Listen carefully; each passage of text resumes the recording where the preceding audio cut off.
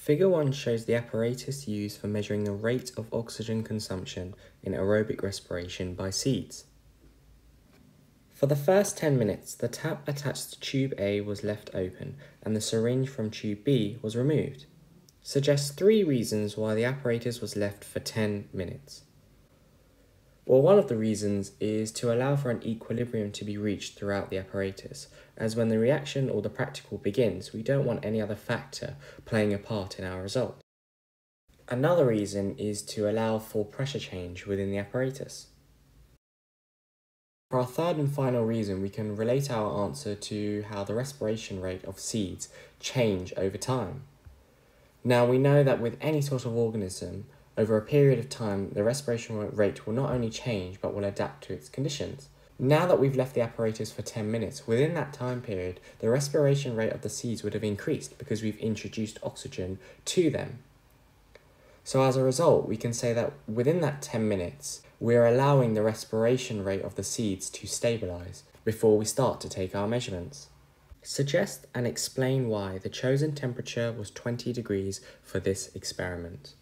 Now, the reason for choosing 20 degrees as the temperature is to not only reenact the temperature for which the normal growth of seeds would occur at, but it's also to provide an optimal temperature for which respiratory enzymes can work at.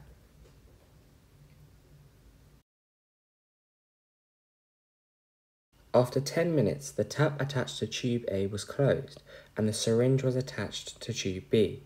Every minute, the syringe plunger was moved until the levels of the U-tube were the same. The reading on the syringe volume scale was then recorded. The results are shown in Table 1. During the experiment, the coloured liquid in the tubing moved towards tube B. Explain what caused this. Now, looking closely, we know that the seeds inside of tube B are respiring, so they're taking up oxygen and producing carbon dioxide and water. But interestingly, there's a presence of potassium hydroxide here at the bottom of test tube B. So, as this is absorbing carbon dioxide, we're in fact removing the product of carbon dioxide. We're removing oxygen that's remaining inside the apparatus. And because we only have a limited supply of oxygen, we're removing or decreasing the volume within tube B. Now, the only presence of oxygen remaining if we disregard tube B is inside of this U-tube here, which contains the coloured liquid, but also inside of the 1 centimetre cube syringe. But after a while, as you're consistently taking measurements, you're going to use up the limited supply of oxygen.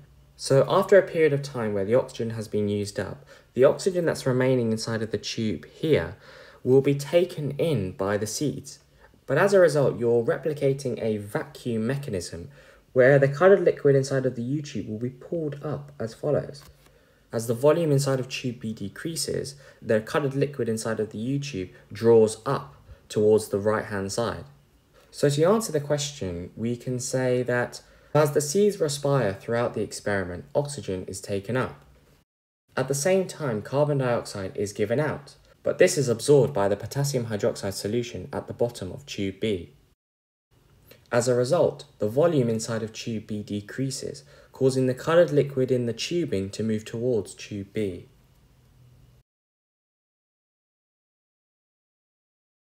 So the first mark here is for saying that the oxygen is taken up by the seeds during the respiration. The second mark is for saying that CO2 is absorbed by the potassium hydroxide solution. And then the final mark is offered for saying that the volume in tube B decreases. The mass of the seeds was 1.6 grams. Use the information in Table 1 to calculate the rate of oxygen consumption in centimetres cubes, gram to the -1, hour to the -1 by the seeds. Show your working. So if we were to retrace our steps if we were doing this experiment and coming up with some sort of rate, we would need our answer, or we need our values to be in the form of each of these units. And then we would divide each of the values together to form the equation. And we would need our values to be in the exact form as such, where we have a value of centimetres cubed, and we divide it by the mass of the seed, and then we divide it by the hour in which the change has taken place over. So if we go to Table 1, we can accumulate these values and therefore put it into some sort of calculation to get our answer. So if we find the difference between the value at 0 minutes and the value at 10 minutes, we have our first value in centimetres cubed. So we can do 0.84 subtracted by 0.58 to give us 0.26 centimetres cubed. So we have our centimetre cubed value. Now we already know in the question that the mass has remained constant at 1.6 grams. But what will catch many students out is forgetting to convert the minutes, which the original table is given to us in, into hours, because our final answer is in respect to centimetres cubed, gram to the minus 1, hours to the minus 1. So we know that 60 minutes equals 1 hour. So if we were to now divide each side by 6, we would find how many hours 10 minutes is. So we can say that 10 minutes equals a sixth of an hour. So we now have all the information we need. If we go back to the question, we can now do our working out. So now that we have our values, we need to input them into a calculation to get the answer with respect to the units that are given. So we know that our rate needs to be equal to the centimetres cubed value divided by grams divided by hours. Now we calculated that within the 10 minutes, which is a sixth of the hour, we calculated that the change in centimetres cubed was 0.26. And we were also told in the question that the mass of the seeds remained 1.6 grams. So if we now carry out this calculation, we find that the answer comes to 0.975. So the rate is equal to 0.98. Describe the roles of calcium ions and ATP in the contraction of a myofibril. So we can originally start by saying that the calcium ions diffuse into the myofibrils from the sarcoplasmic reticulum. And so we can say that the calcium ions cause the movement of tropomyosin molecules blocking the binding sites. And this movement causes the binding sites of the actin to be exposed. The myosin heads attach to the binding sites of the actin. This changes their angle, pulling the actin filament along as they do so. As a result, this releases a molecule of ADP. So the next stage of the process is to talk about how an ATP molecule attaches to each myosin head. And this causes the myosin head to become detached from the actin filament. Now, the presence of the calcium ions in the first place actually activate the enzyme ATPase, and this hydrolyzes the ATP molecule attached to each myosin head and hydrolyzes it to ADP. Now, the hydrolysis of ATP to ADP actually provides energy for the myosin head to return into its original position. And now the final point we can mention is that the myosin heads that had only the presence of ADP now after the hydrolysis of ATP, they reattach themselves further along the actin filament, and as a result the cycle repeats itself. So the first mark on the mark scheme is for saying that the calcium ions diffuse into the myofibrils from the sarcoplasmic reticulum. The second mark is saying that the calcium ions cause movement of the tropomyosin on the actin. The next mark is for saying that the movement of the calcium ions cause exposure of the binding sites of the actin. Now, saying that the myosin heads attach to the binding sites of the actin gives you the fourth possible mark. Now, following on from this point, mentioning that the myosin heads pull on the actin filament gains you the next mark. Now, the sixth possible marking point is for saying that the presence of the calcium ions have caused the hydrolysis of ATP to ADP, and this has provided energy for the myosin heads to bend and return to their initial position. Now, the seventh possible mark is for saying that the attachment of a new ATP molecule to each myosin head causes the myosin heads to detach from the actin sites. Now, although we've mentioned that the myosin head attaches further down the actin filament, we could make this more clearer by saying that the attachment of a new ATP molecule to each myosin head causes myosin heads to detach from the actin sites. ATP is an energy source used by many cell processes. Give 2 ways in which ATP is a suitable energy source for cells to use. Now, ATP is called the universal energy carrier, and this is because it's used in pretty much all reactions in all organisms. And so as a result, ATP must be very efficient and very easy to synthesize in order to allow for organisms to benefit from using ATP. Now, one of the many reasons why ATP is a suitable energy source is because it releases energy instantaneously. So another reason why ATP is a suitable energy source is because it releases relatively small amounts of energy each particular time it's required, and little energy is actually lost as heat. So we can say for our second point that ATP releases relatively small amounts of energy when hydrolyzed, and as a result, little energy is lost as heat.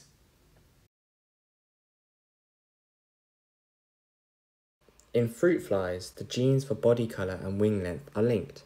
Explain what this means. Well, if two genes are linked, it means that they both lie on the same chromosome. So we can say that the genes for body colour and wing length are on the same chromosome. A scientist investigated linkage between genes for body colour and wing length. He carried out crosses between fruit flies with grey bodies and long wings, and fruit flies with black bodies and short wings. Figure 2 shows his crosses and the results. Capital G represents the dominant allele for grey body, and lowercase g represents the recessive allele for black body. Capital N represents the dominant allele for long wings, and lowercase n represents the recessive allele for short wings. So the scientist has crossed a fruit fly which has a grey body and long wings with another fruit fly that has a black body and short wings. And the phenotype for all of the offspring is all grey body, long wings. Now, he's taken these offspring and he's crossed them with the fruit flies that are homozygous for black body and short wings. And the results are shown below. Use your knowledge of gene linkage to explain these results. So looking at figure 3 now, we can identify that all of F1 generation offspring will have the genotype of capital G, lowercase g, capital N, lowercase n. So with that information, let's try and work out what the possible gametes will be for this individual. So now this individual will produce two main gametes that are capital G, capital N, and lowercase g, lowercase n. Now, with any type of inheritance problem which involves linkage, there is a strong possibility that crossing over will occur. There will be two other gametes that will form, but of less quantity compared to number 1 gamete and number 2 gamete. And these will be capital G, lowercase n, and lowercase g, capital N. So now that we've understood what the 4 possible gametes will be, we know that gamete number 3 and 4 will be of much less quantity compared to 1 and 2. Now, if we were to cross gamete number 3 and 4 with the genotype of the flies that have lowercase g, lowercase n, we'll find that the number of offspring produced with that genotype will be much less because originally we've got less gametes of number 3 and 4. So if we were to cross as such, we would form the genotype of capital G, lowercase n, and lowercase g, capital N, lowercase n. Now, I've aligned the genotype with the correct phenotype for the offspring, and we can see that the number of offspring that will be produced from these gametes here will be much lower, and we see that is the case when we identify from the table which number of offsprings are at their lowest form. So we know that capital G, lowercase g, capital N, lowercase n individuals produce mainly the capital G, capital N, and lowercase g, lowercase n gametes. In addition, crossing over has produced fewer gametes of the form capital G, lowercase n, and lowercase g, capital N. When we cross the gametes that were produced by crossing over with the organisms that contain the genotype lowercase g, lowercase n, lowercase n, we find that fewer individuals with the genotype capital G, lowercase n, and lowercase g, capital N, lowercase n are produced. Therefore, this data proves that capital G, capital N, and lowercase g, lowercase n are linked. So the mark scheme offers 4 points for 4 marks. So interestingly, the first mark that has been awarded in the mark scheme is for saying that capital G, capital N and lowercase g, lowercase n are linked. And this is how we have concluded at the end of our answer, but the mark scheme has offered this as the first marking point. So the second mark is offered for mentioning that the individuals of genotypes as such produce mainly the gametes of capital G, capital N and lowercase g, lowercase n. So the next mark is offered for referencing crossing over and how this process produces fewer gametes in the form of capital G, lowercase n and lowercase g, capital N. And then the final mark is for saying that as a result, fewer individuals of the genotype as follows is produced. So if these genes were not linked, what ratio of phenotypes would the scientists have expected to obtain in the offspring? So if there was no linkage between the genes, then we would expect a ratio of 1 to 1 to 1 to 1, as there would be no crossing over, so we wouldn't have alternative gametes produced. So as a result, we would expect this following ratio. Which statistical test could the scientist use to determine whether his observed results were significantly different from the expected results? Give the reason for your choice of statistical test. So the statistical test we would use would be a chi-squared test. And the reason for this is because the data in the table is nominal data, and what I mean by this is that it's in the form of frequencies and in a number of categories. So we can write for our reasoning that this is because the data is categorical. A biologist investigated the stimulation of a Pacinian corpuscle in the skin of a fingertip. She used microelectrodes to measure the maximum membrane potential of a Pacinian corpuscle and its sensory neuron when different pressures were applied to the fingertip. Figure 4 shows the Pacinian corpuscle, its sensory neuron, and the position of the microelectrodes. Table 2 shows some of the biologist's results. Explain how the resting potential of -70 millivolts is maintained in the sensory neuron when no pressure is applied. So we can say that the axon membrane is more permeable to potassium ions and less permeable to sodium ions.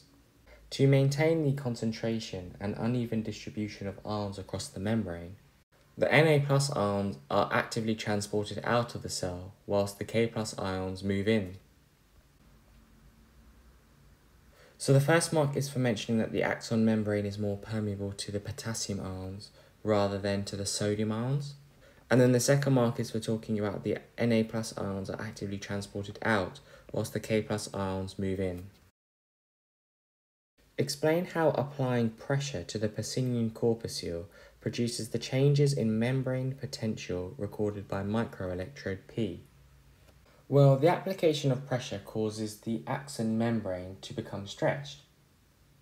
This stimulus causes some of the voltage-gated sodium channels in the axon membrane to open. The increase in permeability allows for Na+ ions to rapidly diffuse into the axon down their concentration gradient. With an increase in pressure exerted, the permeability of the axon membrane increases, allowing for more sodium ions to enter. Now the first mark here is for talking about how the application of pressure causes the membrane to stretch, or you could have even said that the lamella becomes deformed. The second mark is for talking about how the sodium ion channels in the membrane open and that the sodium ions move in to the axon. And then the final mark is for mentioning that with a greater pressure exerted onto the Pacinian corpuscle, more channels are opened and therefore more sodium ions enter. The membrane potential at Q was the same whether medium or heavy pressure was applied to the fingertip. Explain why. The certain threshold value had been reached and caused a maximal response. Multiple sclerosis is a disease in which parts of the myelin sheath surrounding the neurons are destroyed. Explain how this results in slower responses to stimuli. So myelination speeds up the rate of transmission by insulating the axon. So removing the myelin sheaths will not only reduce the rate in which the transmission occurs along the axon, but will also cause for no saltatory conduction. So as a result, there will be more depolarization over the length of the membrane.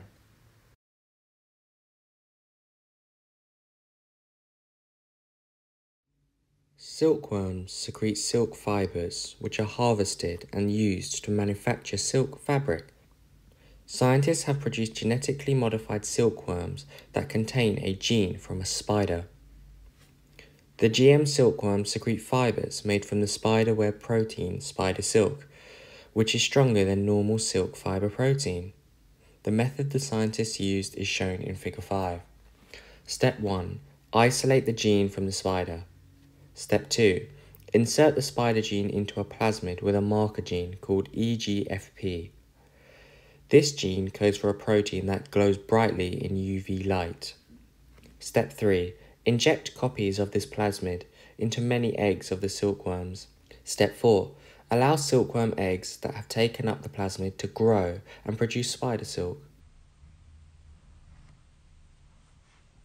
Suggest why the plasmids were injected into the eggs of the silkworms rather than into the silkworms. Well, if the plasmids were injected into the egg, the gene will get into most of the cells of the silkworm, so therefore it will get into the cells that make the silk.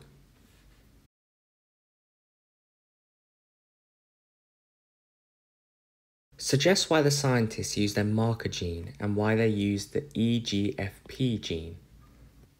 So we're told that the spider gene has a marker gene attached to it, and this is the EGFP gene. Now, if this gene is successfully taken up by the plasmid, it will glow brightly in UV light. And so, as not all the eggs will have successfully taken up the plasmid, the marker gene indicates which of the silkworms have taken up the genes through glowing in UV light. The scientists ensured the spider gene was expressed only in cells within the silk glands. What would the scientists have inserted into the plasmid along with the spider gene to ensure that the spider gene was only expressed in the silk glands of the silkworm? Well, this would have been a promoter gene. And this is a sequence of DNA that helps to initiate transcription. Suggest 2 reasons why it was important that the spider gene was expressed only in the silk glands of the silkworms.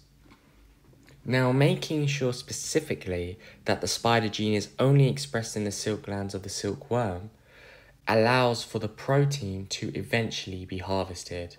Now, we don't know necessarily whether the fibres that are produced by the spider gene may cause harm to the other cells.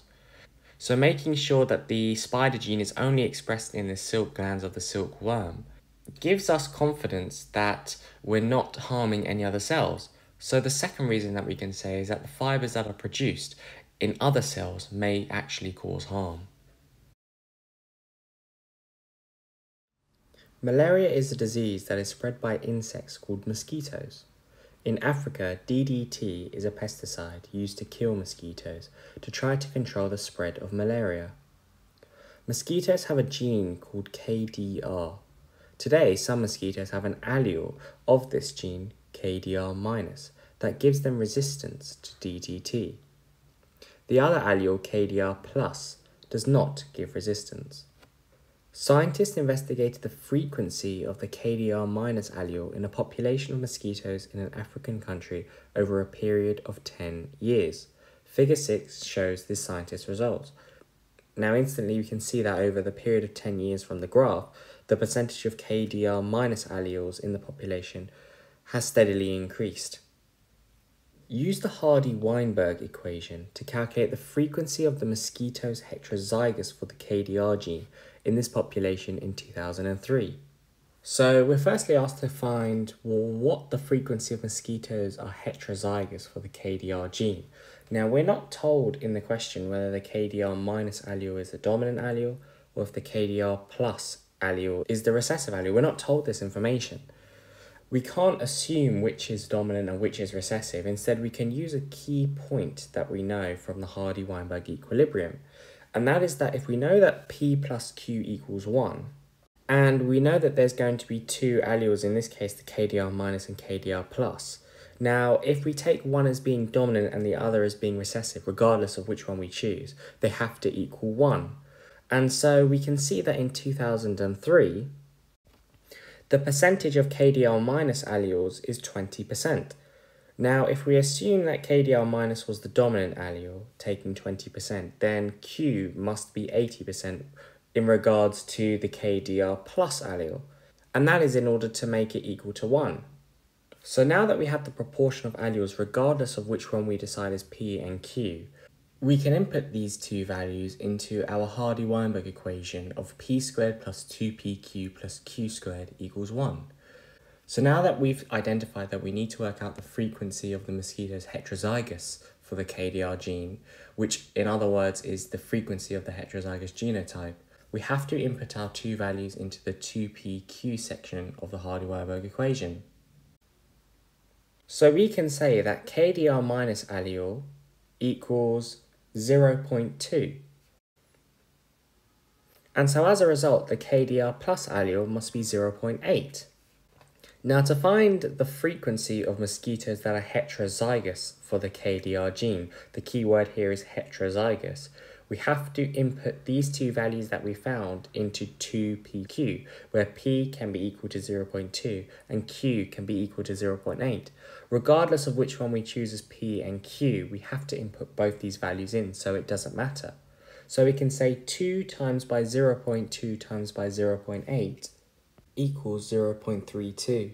And so the frequency of the heterozygotes in the population in 2003 was 0.32.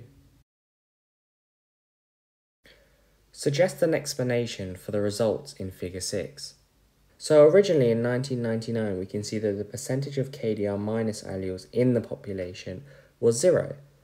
But something must have happened between this period of time to cause an increase or beginning of an increase in the percentage of the allele. Now, the increase in this allele percentage is due to a mutation that has produced this KDR- allele. So we can say that the use of the DDT provides a selection pressure. So the mosquitoes that have this KDR- allele now have a particular characteristic that is advantageous and allows for their likelihood of survival to increase. Now, increasing their survival chances means that we're increasing their ability to reproduce in the time that they're alive. And so, in fact, this leads to an increase over time in the KDR- allele percentage in the population. So we can say a mutation has produced the KDR- resistance allele. The DDT pesticide used to kill the mosquitoes has provided a selection pressure. The KDR- allele is advantageous in this particular environment. And so the mosquitoes that have the KDR- allele are more likely to survive and reproduce. Therefore, over time, we see a steady increase in the KDR- allele percentage in this population. So the first mark here is for saying that the KDR- allele is formed through a mutation. The second mark is through saying that the DDT pesticide use has produced a selection pressure. So the third mark is for saying that the mosquitoes that have the KDR- allele have a higher chance of survival and therefore are able to reproduce. And then finally, the fourth mark is for saying that we then see an increase or a steady increase in the KDR- allele percentage in the population. The KDR plus allele codes for the sodium-ion channels found in the neurons. When DDT binds to the sodium-ion channel, the channels remain open all the time. Use this information to suggest how DDT kills insects. So if the sodium-ion channels remain open all the time, then the neurons will remain depolarized constantly, and so there'll be no impulse transmission. Suggest how the KDR- allele gives resistance to DDT. So the only way for this to be possible is for a mutation that changes the shape of the sodium-ion channel protein.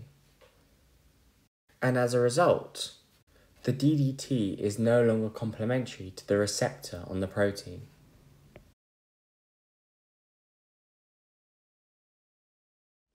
Osmoreceptors are specialized cells that respond to changes in the water potential of the blood. Give the location of osmoreceptors in the body of a mammal. Well, this is the hypothalamus. When a person is dehydrated, the cell volume of an osmoreceptor decreases. Explain why. So the question has kind of given us a clue towards how we need to answer this question. Now, we're told that because this person is dehydrated, the cell volume of the osmoreceptor decreases. Now, why is this? It's because the water potential of the blood has decreased because there's not enough water present inside of the blood currently. So as a result, with the water potential decreasing, water moves by osmosis from the osmoreceptor into the blood. So we can say for our answer that as the person is dehydrated, the lack of fluid intake has decreased the water potential of the blood. As a result, by osmosis, water moves from the osmoreceptor into the blood. Stimulation of osmoreceptors can lead to the secretion of the hormone ADH. Describe and explain how the secretion of ADH affects urine produced by the kidneys. So now if we take the route as if the person is dehydrated in this case, we would say that there would be an increased secretion of ADH. Now this is because ADH works in a negative feedback response, meaning that if a person is dehydrated and their water potential of the blood has decreased, ADH will work in the opposite direction, meaning that it will increase its secretion of the hormone so that it increases the permeability of the distal convoluted tubule and collecting duct walls. So more water is reabsorbed and therefore less urine will be produced. So to answer this question, we can say that increasing the secretion of ADH increases the permeability of the distal convoluted tubule and collecting duct walls to water. As a result, more water is reabsorbed from the medulla into the blood in the vasorector. As the water potential of the blood is restored to normal, a small volume of urine is produced that is more concentrated than usual. Now, the mark scheme offers 4 different points for 4 marks. The first can be gained by talking about how the permeability of the membrane, i.e. the distal convoluted tubule and the collecting ducts, increase to water. The second is by mentioning that more water is reabsorbed.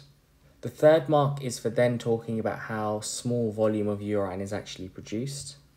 And then the final mark is for mentioning that it's more concentrated than usual.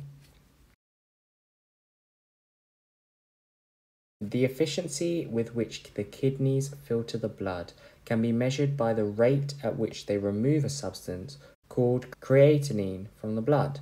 The rate at which they filter the blood is called the glomerular filtration rate, GFR. In 24 hours, a person excreted 1,660 milligrams of creatinine in his urine. The concentration of creatinine in the blood entering his kidneys was constant at 0.01 milligrams per centimeters cubed. Calculate the GFR in centimeters cubed per minute. So we're being asked to calculate what the GFR is in centimeters cubed per minute. We're told in the question that the person excreted 1,660 milligrams of creatinine in his urine in 24 hours, but the question wants us to give our answer in terms of minutes. So it may be a good place to start in terms of working out what 24 hours is in minutes. And we know that 24 hours is equal to 1,440 minutes. Now with this information, as a stepping stone, we need to work out what the creatinine excreted was per minute. So in order to work this out, we do 1,660 divided by 1,440 to give us our answer. Now this comes to 1.1527 recurring milligrams per minute. So now we need to find out what the volume of blood needed to be filtered through the glomerulus over this period of time will be to get the amount of creatinine filtered out. Now, although we're not told specifically in the question what the volume is, we have been given the concentration of 0.01 milligrams per centimeters cubed. So if we look closely at this value and the unit given, we're basically being told that per centimeters cubed that's filtered, we will get 0.01 milligrams of creatinine. And we've worked out that per minute, 1.1527 recurring milligrams of creatinine is removed. So if we divide the amount of creatinine removed by how much is in each of the centimeters cubed of blood that's filtered, then all we need to do is 1.1527 recurring divided by 0.01 to get our answer. And this comes out to be 115.27 centimeters cubed per minute.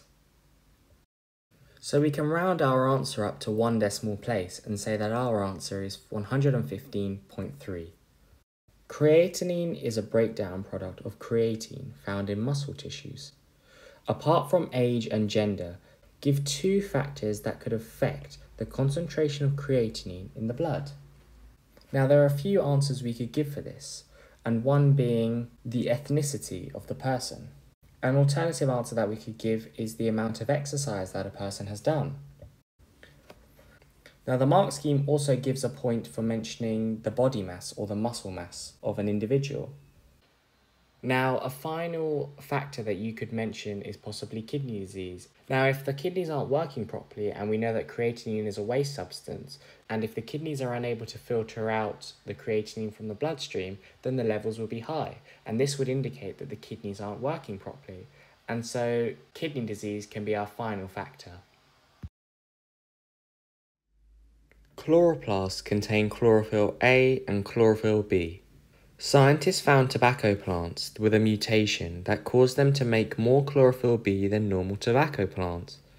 They investigated the effect of this mutation on the rate of photosynthesis. The scientists carried out the following investigation. They grew normal and mutant tobacco plants. They grew some of each in low light intensity and grew others in high light intensity. They isolated samples of chloroplasts from mature plants of both types. Finally, they measured oxygen production by the chloroplasts they had isolated from the plants. Figure 7 shows the scientists' results. So from the graph we can see that the line that represents the mutant plant's growth in high light had actually produced the most amount of oxygen. But by contrast, the normal plants that were grown in low light in fact produced the least amount of oxygen. Explain why the scientists measured the rate of production of oxygen in this investigation. So we're aware that in photosynthesis two main reactions occur, one being the light-dependent reaction and one being the light-independent reaction. Now, importantly, during the light-dependent reaction, the photolysis of water occurs. Now, at this point, oxygen is actually produced as a waste product, which leaves via gas exchange. So, if the scientists were to measure the rate of oxygen production, they would find that the faster the oxygen is produced at, means that the faster the light-dependent reaction is occurring at. So we can say that oxygen is produced in the light-dependent reaction, and so the faster the rate of production of oxygen, the faster the light-dependent reaction. In each trial, the scientists collected oxygen for 15 minutes. Calculate the difference in the oxygen produced by the chloroplasts from the mutant plants grown in low and high light intensities at a light intensity of 500 micromoles photons per meter squared seconds to -1. Show your working. Now, if we study the graph more closely, we're asked to find the difference between the oxygen production between the mutant plants, okay, so that is the mutant plant here and the mutant plant here, that are both grown at high and low light intensities, and we also need to look closely at the two values at 500 micromoles photons per meter squared seconds to the -1. So if we find the oxygen produced at 500 for the light intensity, then from there we can identify the difference. We find that the mutant plants grown in high light is around 204. Now the oxygen produced for the mutant plants at low light is around 60. So to find the difference in oxygen produced, we simply do 204 subtracted by 60. And this comes to 144 micromole mg to the -1 hour to the -1.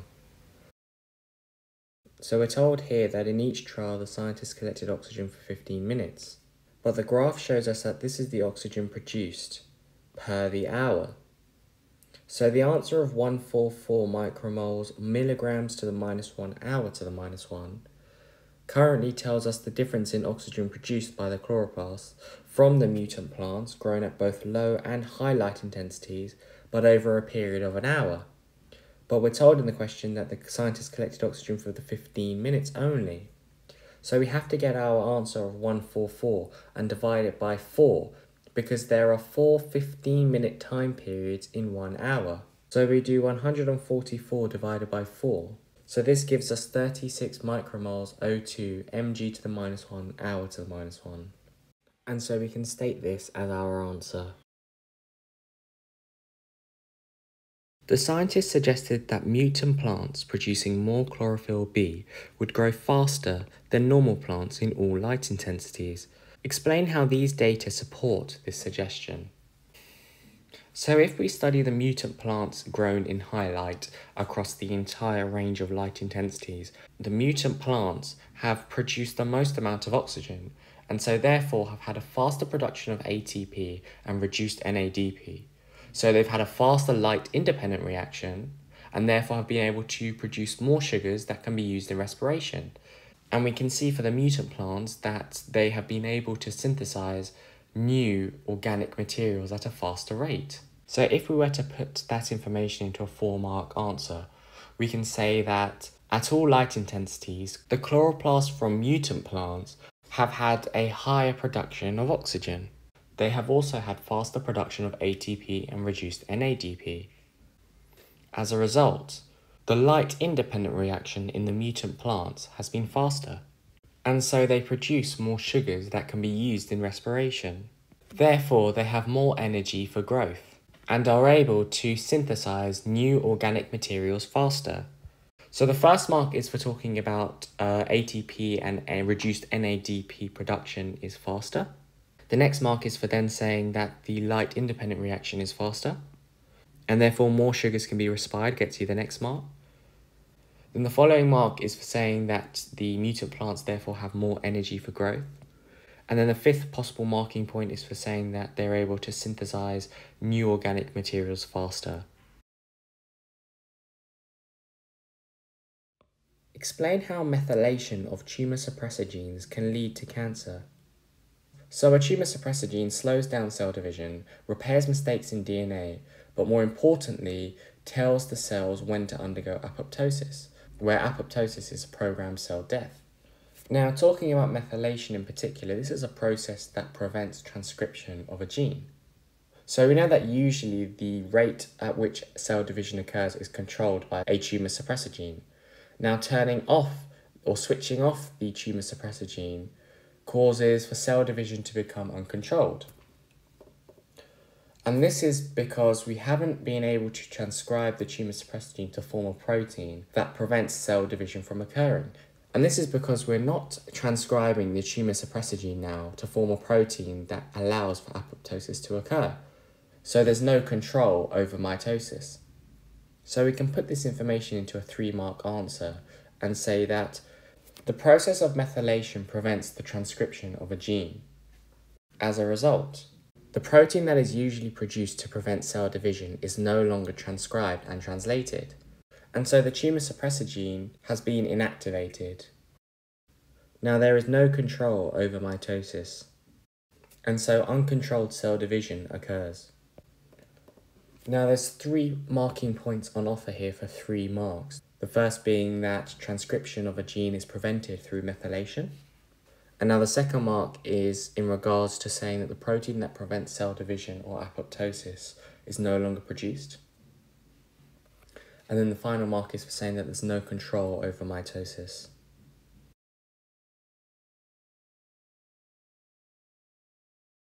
Scientists investigated a possible relationship between the percentage of fat in the diet and the rate from breast cancer in women from 10 countries.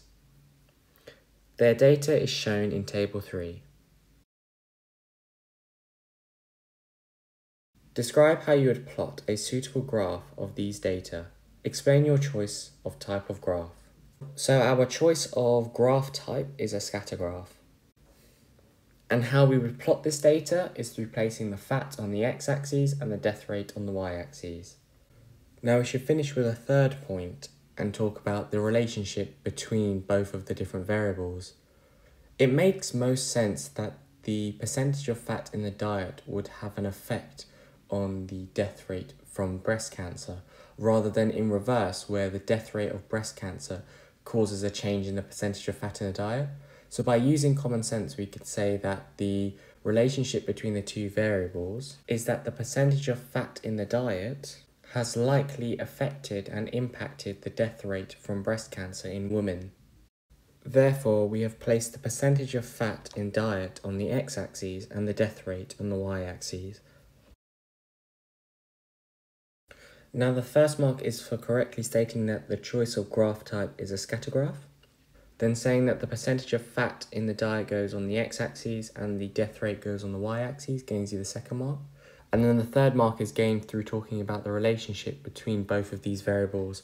And what we've said is that the percentage of fat in the diet has affected and impacted the death rate, rather than the death rate impacting the percentage of fat in a diet. And so talking about this relationship has gained us the third mark. So what can you conclude from this data? So let's look at the data points in a bit more detail and draw out some sort of sketch to see if there's a correlation, because we have to somewhat come up with a conclusion, and we can't come up with a conclusion through not really plotting the graph in some sort of detail.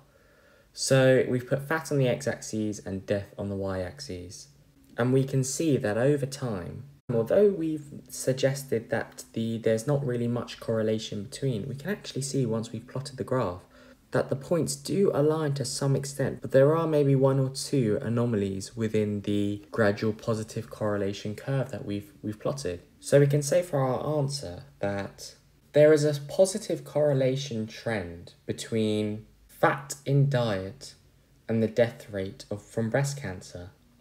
And so this data shows that more fat in diet leads to a higher death rate from breast cancer. Although there are a number of anomalies, the positive relationship is still clear.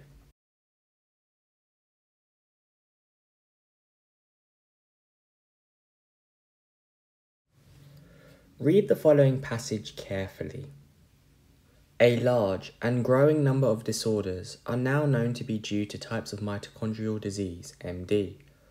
MD often affects skeletal muscles, causing muscle weakness.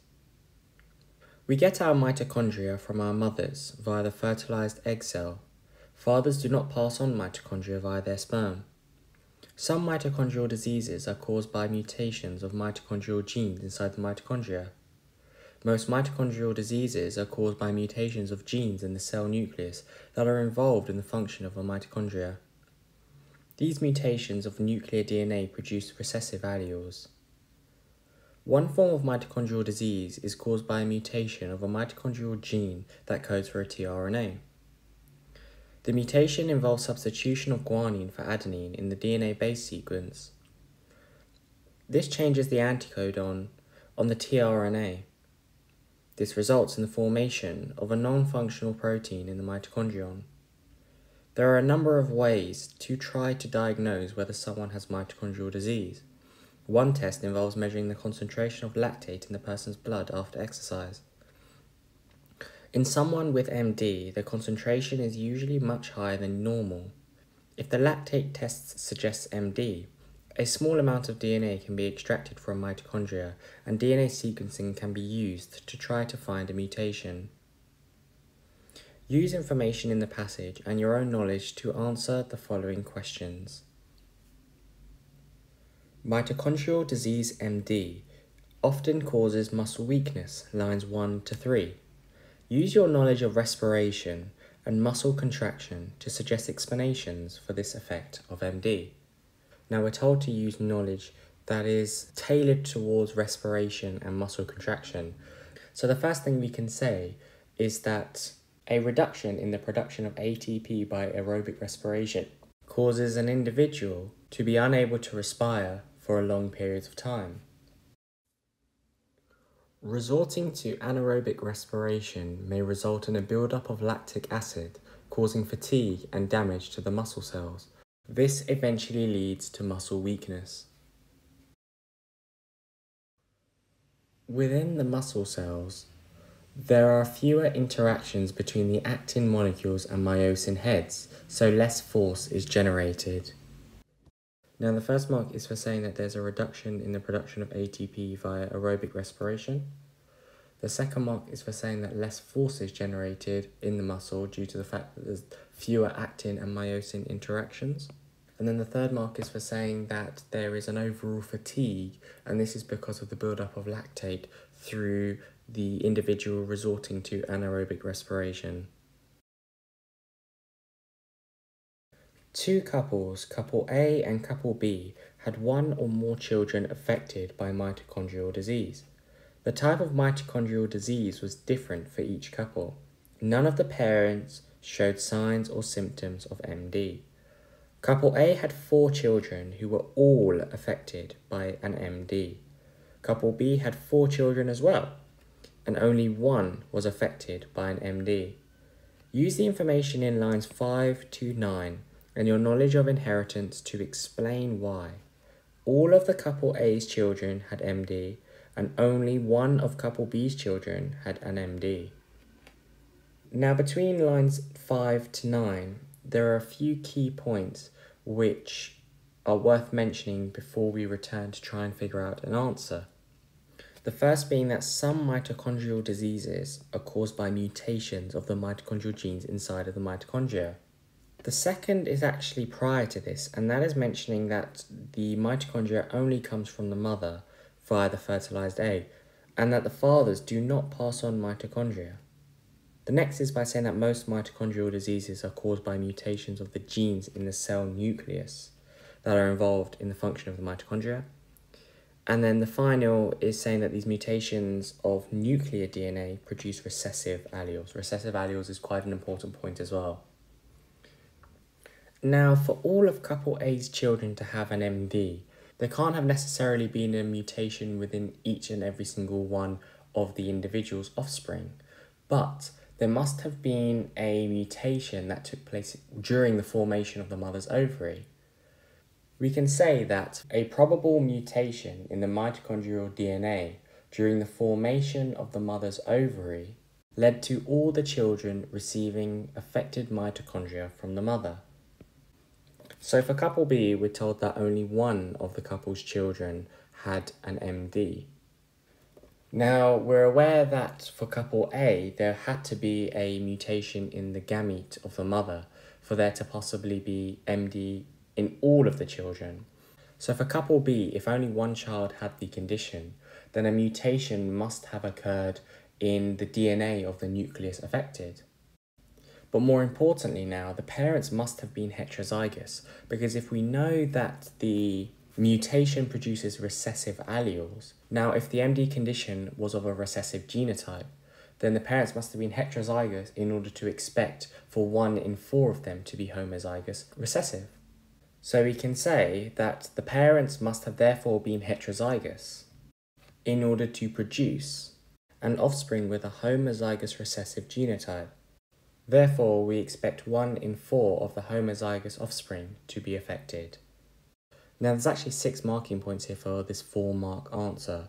Now, 3 being awarded for each of couple A and couple B. Now, for couple A, mentioning that a mutation in the mitochondrial DNA gets you the 1st mark. Now, saying that all the children got affected mitochondria from the mother gives you the next mark. Now, the 3rd mark on offer regarding couple A is mentioning that there was probably a mutation during the formation of the mother's ovary. And we have mentioned this through saying that the mitochondrial DNA was actually the mutation during the formation of the mother's ovary. Now for couple B, now mentioning that the mutation has occurred inside of the DNA of the nucleus gains you the 4th possible mark. The 5th is for concluding that the parents must be heterozygous, and that is in order to actually form the 1 in 4 chance of a homozygous recessive genotype.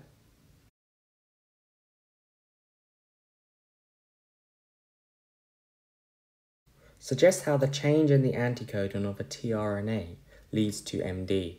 Lines 10 to 13. Lines 10 to 13 involve this paragraph here, and the key information includes: one form of the mitochondrial disease is caused by a mutation of the mitochondrial gene that codes for the tRNA molecule, and this is what the question is referring to. Now, another key point is that the mutation involves the substitution of the guanine for adenine in the DNA-based sequence. And this changes the anticodon of the tRNA, and this results in the formation of a non-functional protein in the mitochondrion. So this information here is kind of shaping our answer now. So the question has asked us to suggest how the change in the anticodon of the tRNA leads to MD. Well, changing the anticodon of the tRNA molecule leads to the wrong amino acid being incorporated into your protein polypeptide chain that you're forming. And so if we've changed the tertiary structure, we've essentially formed an alternative protein. But the protein we need is required for the Krebs cycle. But we don't have this protein, so the process isn't going to be as efficient as it should be, so we're going to produce less ATP. So we can put this into a 3-mark answer and say that a change to the tRNA molecule leads to the wrong amino acid being incorporated into the protein. As a result, the tertiary structure of the protein will change, and the protein required for the Krebs cycle is no longer produced. So respiration is no longer efficient, and so less ATP is made. So the first mark is awarded for mentioning that the change in tRNA molecule causes for the wrong amino acid to be incorporated into the protein. Your second mark is for saying that the tertiary structure changes. So the third mark is for then saying that less or no ATP is produced. If someone has MD, the concentration of lactate in their blood after exercise is usually much higher than normal, lines 15 to 17. Suggest why. So we're aware that for someone who has MD, they don't undergo aerobic respiration as often and for as long as somebody who doesn't have this condition. Now, as a result, they're going to produce less ATP. So in order to meet this demand for ATP, someone with MD will undergo anaerobic respiration to supply this. So as a result, when you test someone's blood for the concentration of lactate, it's of course going to be much more higher. So we can say, an individual with MD will have mitochondria that do not produce as much ATP as usual. As a result, this demand is supplied through an increase in anaerobic respiration. More lactate is produced, and so the concentration of lactate in their blood after exercise increases. The lactate eventually leaves the muscle via facilitated diffusion. So the first mark is for saying that the mitochondria do not produce as much ATP as usual. You could also have said that aerobic respiration does not produce as much ATP as usual. So the second mark is for saying that for an individual with MD, anaerobic respiration supplies the demand for ATP. And so the final mark is for saying that as a result, more lactate is produced, and the lactate eventually leaves the muscle by facilitated diffusion. A small amount of DNA can be extracted from mitochondria and DNA sequencing used to try and find a mutation, lines 18 to 19. From this sample, how would enough DNA be obtained for sequencing? And also, how would sequencing allow the identification of a mutation? Well, in order to obtain enough DNA for the sequencing, you would have to use an amplification technique known as PCR. So we can say in response to the first bullet point that sufficient DNA can be obtained through PCR. Now, secondly, in order to use sequencing to allow us to identify a mutation, we simply have to compare the DNA sequence with normal DNA.